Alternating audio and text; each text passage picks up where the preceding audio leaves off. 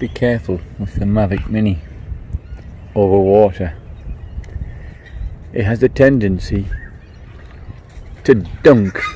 Well, you know, you're above water, and like most drones, it has difficulty sensing how far away it is. It miscalculates.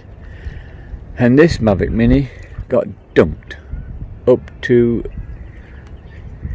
looks like about just the camera, maybe about a third, quarter of the camera, all the way to the back. It's dripping.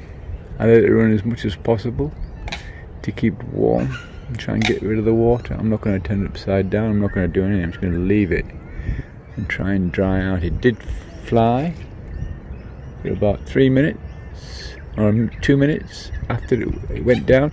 It went down rapidly from about a meter above this position here, right into the water, and as soon as it started falling, before it got level with this beam, I pressed the up button, left stick, and it just kept going down. Fortunately, it responded as it hit the water. It went into the water. Look, you can see the level. Back legs were thoroughly dunked. I'm really surprised it's still going. It's warm actually. I'm going to keep it like this. I'm going to keep it on as long as I can.